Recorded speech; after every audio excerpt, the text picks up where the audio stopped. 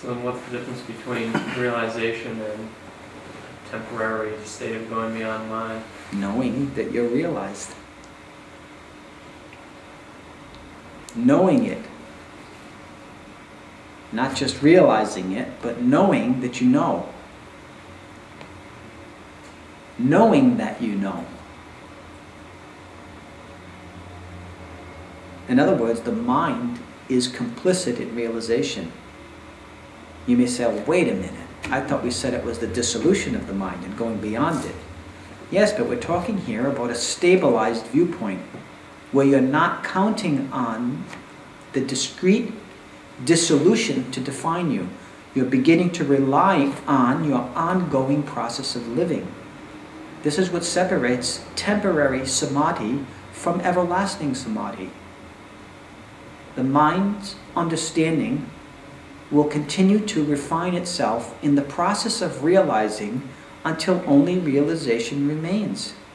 Or only understanding remains. You won't be able to separate your understanding from your realization. They will have merged. Just as you can't separate the objects that occur in vision from vision. You wouldn't think of seeking after pure vision, would you? What would that look like? Pure vision is going on while you see discrete objects. You can't create this notion of a pure and undefiled state of vision in which there are no objects. Maybe you would learn to see what vision is when it's emptied out in such a case.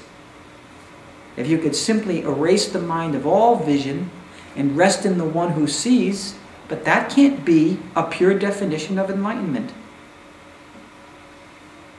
Again, the reason being that it's not your daily living. It's not immersed in your daily circumstance. You're still referencing individual samadhis in the case of clinging to pure vision.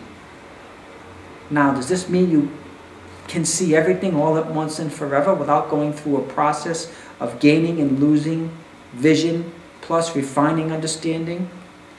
You must go through that. You must go through the evolutionary process. There's no way around it. Gaining and losing wisdom. Gaining and losing your pure vision. Your samadhi. At some point, the whole thing will pop, but you can't predict when that's going to happen. You have to keep following your progress. Follow your heart.